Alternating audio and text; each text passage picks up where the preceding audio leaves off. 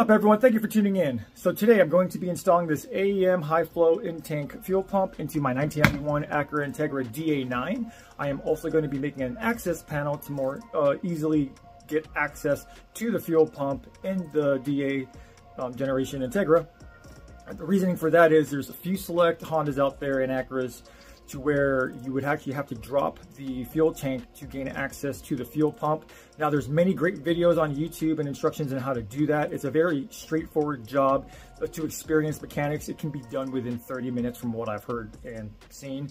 For those of you guys that are not too mechanically inclined, it can take about a couple of hours. Not really any crazy tools necessary. So I'm doing this more or less just to make things easier. Now, some of the negative stuff that I've seen is just like, well, how many times do you plan on changing a fuel pump? Or like, why would you risk damaging the body? So on and so forth. Here's the way I look at it. My 87 and 88 Honda Accord, they have access panels to the fuel pump. My EK Civic has access to a fuel pump. I believe the DC generation Integra has access to a fuel pump. What I'm trying to say is there's many different generations and different models of Hondas and Acuras that have access panels to the fuel pump. So why they chose to do this design on the DA Integra and the CB7 that I'm aware of, I have no idea, but I just want to make ease of access for things. So how many times do we plan on changing fuel pumps? I don't know. For like somebody that just has a car, it is a daily commuter, they don't plan on building it. I get it. That makes a lot more sense to just, you know, drop the fuel tank once, put in a new fuel pump in, put everything back together, and everything's good to go. Because yeah, when is the next time you plan on changing a fuel pump? You know, within how many years it lasted originally. For those of us that I'm going to assume watching this channel like to build cars, tune cars, or whatever, it makes more sense. I got a fuel pump right now because I have no plans on going E85 into this Integra, but maybe down the road I want to run E85. I got to change it to an E85 compatible fuel pump. So, you know, there's that. Another thing too, there's a lot of there's a lot of lesser known brands made in China fuel pumps that we may cheap out on, or somebody else that cheaps out on. Install it and it lasts maybe less than a month, less than a year, and guess what? We got to do the whole job all over again. Hardware, I've seen hoses burst, your wiring, you know, just stupid little things. Or later on, if you guys don't know, I want to run a more upgraded fuel system, you guys are going to have to upgrade the wiring for the fuel pump to go from 12 volt to, I believe, a 14 volt wiring system onto your fuel pump, if that makes any sense. So guess what? You're gonna have to drop the tank again to upgrade the wiring to gain access to the fuel pump to do all that. So there's just more pros in my mind on why it's better to make an access panel to this Integra rather than just drop the tank every single time you got to gain access to the fuel pump for whatever reason you need to do. So, and another thing I'll just add too, even if if we're not all, you know, car builders or whatever, if for whatever reason the pump decides to die whenever it chooses to die, and we're down the road or we're going across, you know, the state or whatever, I find myself in a way better, even if I was mechanically, you know, inclined to, hey, if I'm like 100 miles away from a shop that carries a fuel pump that can work in my car, guess what? I don't need to be in the side of the road, drop the tank, drain the gas, do all that stuff. I can just literally, you know, hopefully hit somebody up or have somebody bring me that fuel pump, and I can do it in the side of the road in way less time than it would take to have to go through all the time just to drop the fuel tank and so on and so forth. So just food for thought. You guys do whatever you guys want to do. So with all that said and done, let's get this started. Okay, so have it marked out, have everything off, all the carpeting, rear seats and stuff like that. I'll give you guys a quick guide later on, tell you guys how to install or remove the seats. It's fairly easy. In fact, we'll just talk about that right now. So on one side, you have this bracket holding in two 10mm bolts. Same thing on this side. And then there's one hidden bolt right here that you're going to need to get to remove the bench portion of the seats. And then you got two metal brackets. Again, I'll show you guys visually. They're hooked onto here. So move the seat up like that once this bolt is gone. Fairly simple. Moving on to the cutting port. Okay, so I use this reference based off of image I seen off the DA9 Mafia Facebook page. I just typed in fuel pump and somebody already did a job like this. So I'm using that picture as reference, but I'm going to try to like do kind of my iteration of it, kind of give you what I find. So this way, left to right, widthwise 7 3/16. I'm using this as a guide. So the picture, I can't think of the name of this thing, sound deadening or whatnot. I believe his was actually a bit further, with a bit bigger in length than this. So I'm just using this as a reference. I'm using this 10mm bolt for the bench seat portion, the bottom portion, as a reference, as well as this little divot right there for reference to the pick. I have no idea how far I'm going to be going. I'm going to assume I'm going to go right here, mark that. This is going to be exactly 6 inches. It may be more or less. I'm not sure yet. But this is where I'm going to start cutting. So again, just like as far as these groups go, I'm trying to like find a good spot to use as a guide for the cutting wheel. So try to use the high flat spots. Go from there and see how it ends up working out. So real quick, how to diagnose a failed fuel pump. So at first I thought it was the main relay, which I got dangling down right there. It's a very common part in all these 80s, 90s, even early 2000 Hondas for the solder points on them to go out. Under further investigation, actually, I found out it was not the main relay. I'll show you exactly where it's at here just real quick. Sorry for the rat's nest. I'll put an element in here so you guys can see where the mounting point is for the main relay right here. So this bolts up to that hole, and then to the right of that mounting point is going to be this guy. I can't think of exactly what it does at the moment, but it hangs right next to the right of that. So you're gonna have to take off this whole bottom portion, the dash, to be able to access it. It's extension 10mm, and then you'll be able to drop down. You guys can get it. But anyway, the way that I tested it is, it's gonna be hard for you guys to hear it. Hopefully you guys can, but just grab onto it. You'll be able to feel it for sure. So it's supposed to click like 3 times. So you're gonna hear the key. Okay. See if you guys can hear it. Okay, and then when I hit the starter switch on the clutch, to actually crank the car, you should feel it click again. So there should be like a total of, I would say, 3 clicks prior to you actually starting the vehicle. So when you go on the second position right before start, you should feel it click, and then it'll click again, and then when you start it, it clicks while it's cranking. So main relay is good.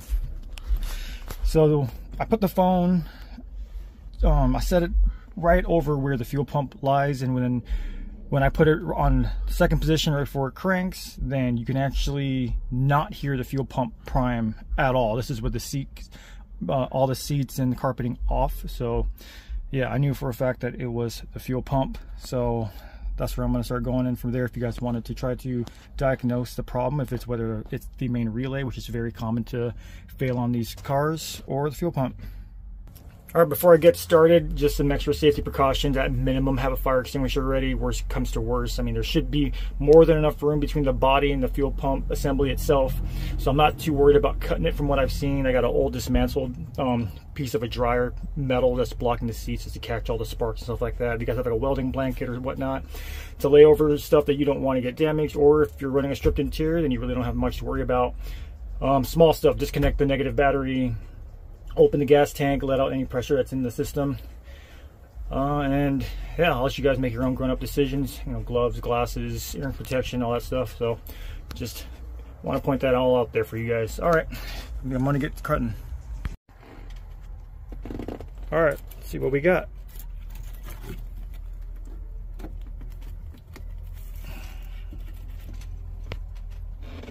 Perfect, there it is. All right, so I did end up actually going 6 inches from here to here. You guys need to use that as reference. All right, time to start pulling this out. All right, I'm gonna start removing this fuel pump housing. Got 10mm bolts all around. Got a little hose clamp right here. Use a pair of pliers and just wiggle its way around to get rid of that hose. I'm unsure right now at the moment what bolt size needs to get rid of that banjo bolt. As far as the wiring goes, I'm probably gonna keep that intact. I don't think I need to get rid of it. If so, I'll let you guys know. I know it's Phillips said right there. I don't know how the heck, even with the small screwdriver I got. Hopefully I'll be able to loosen this and orientate it in a way where I can unscrew it easier if need be, and I still need to figure out how to unplug that, but I'm not really too worried about it right now, so I'm going to proceed to get these 10mm bolts and the banjo bolt off and go from there. Okay, so we're removing the banjo bolt. Keep in mind that on top of this is going to lie a washer like this. There's one also on the other side right there, so keep that in mind when moving this thing, not to lose it. And I'm going to continue on to remove the assembly. A suggestion I have for you guys also, depending on how dirty this area is with all like the dirt and grime and stuff like that, before removing the assembly, try to do your best to try to clean it up, air duster or compressed air or whatnot, just so when you pull the assembly out, you won't risk getting all that stuff in the gas itself. So this is as far out as I can pull it out as of right now that I feel comfortable with, and the reasoning why is you guys can probably see the damage that I created by accident, because I thought there was a cover cap holding it down that I tried prying off. Come to find out that it's all one piece, so that's my mistake. Do not do that. Thankfully the whole part did not break, so it's still making a good connection and it's still somewhat intact. I do have an idea what I'm going to do to cover that up, fix it up. So the best method I'm going to tell you is, if you guys can, whatever tools you guys got, remove that Phillip head that held the ground to there. Then there's this plastic zip tie that holds the whole positive, negative to this. Just carefully cut that. There's actually quite enough room. There's quite enough slack with the harness back here to where you can pull it out as far as this. This is as far as comfortable that I feel right now. I'm sure if I cut more of the body off, I could have a little bit more room to play with, but I don't feel as of right now that's necessary. If you guys want to go a little bit bigger cutting this way, go for it. As far as this goes, I should be able to remove the pump itself the way it sits right now. I just got to remove this hose right here, positive, negative connections, and it should just slide out, slide out of the assembly from the bottom. Okay, so this plastic cover, just gotta play with it a little bit and it pops right off. You can see one of the terminals for positive right here. This is going to be 7mm. Take both of them off on positive and negative side. So the AEM fuel pump I have does not have a connection like this, so I'm actually gonna have to do some wire work to make it run right. Nothing too complicated. I'll show you guys what I need to do. So I'm going to remove this and go from there. Okay, so it is confirmed that you can leave the wiring harness on and be able to remove the whole fuel pump assembly and whatnot to be able to swap out whatever new fuel pump you got. Disconnected the power lines to the pump itself, undid the hose clamps on that hose, and I basically just put my finger on the the wiring harness just to feel like how much I'm pulling on it, just to make sure that it doesn't have too much tension where I'm going to damage the wiring. But I was able to just carefully push the sock through and everything came out. So the point to where I was able to get this far was just loosen the hose clamps, disconnect the power to the fuel pump, and it should be able to get done. Again, future reference, if you guys want to cut maybe a little bit lower, maybe 6.5 inches or maybe even 7 inches, it may make pulling this out even easier. So remember how I said to kind of clean out the area before lifting the fuel pump assembly? I have no idea where this came from, but just a quick peek in there, I saw that in there. A couple other stuff down in there, so I'm gonna do my best to try to get them out, but hopefully gives you guys an idea. Also, if you guys ever wondered what it looked like inside a fuel tank looked like in here.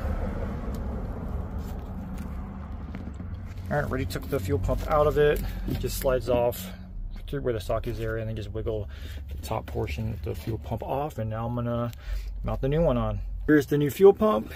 Here's the size for comparison. Each size doesn't really matter on this. Make sure to remove the covers on both where the sock goes and where the top hose goes. Here's how the connections are different, as I said, which isn't going to be too much of a problem. I'm just going to cut and splice wires, and it should be good to go.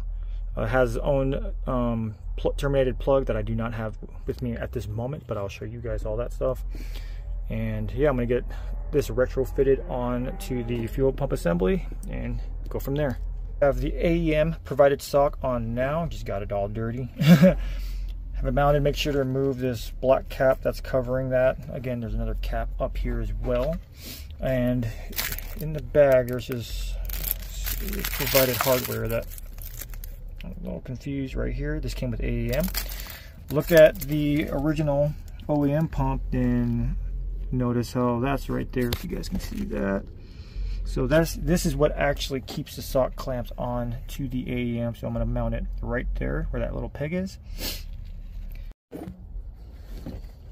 Okay, got this rubber boot right here. You have these indentations. Just slides on over like that.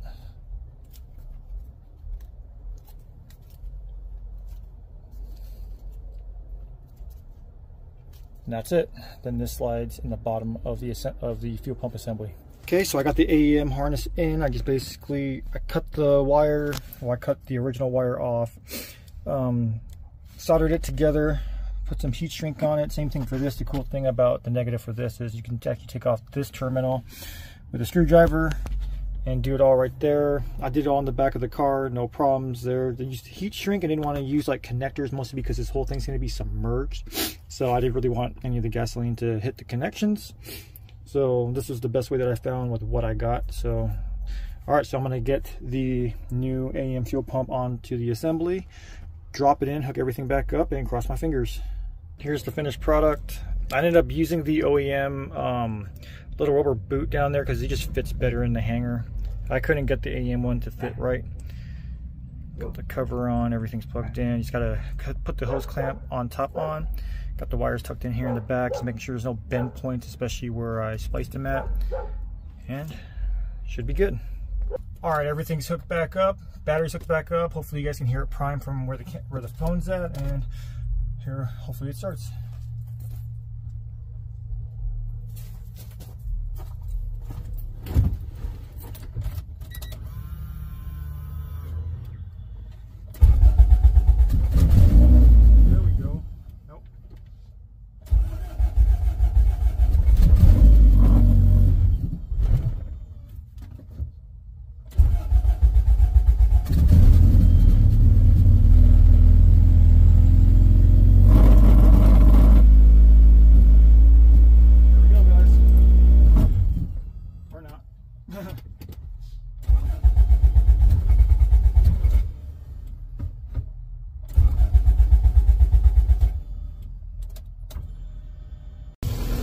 Alright guys, got it running. It's been a couple days, so fuel pump works, but I had another failure too, ignition coil. So this is the second ignition coil I've had fail on me, OBD1, specifically all these eBay manufactured distributors. Yeah, they don't last more than a year if you're lucky at that. So there you go guys. If you have any questions, hit me up. Instagram, Asian_Zensation. I'll do my best to answer you guys as fast as I can when I can. Hopefully you guys found this video useful, and I'll catch you guys in the next one. Thank you for watching.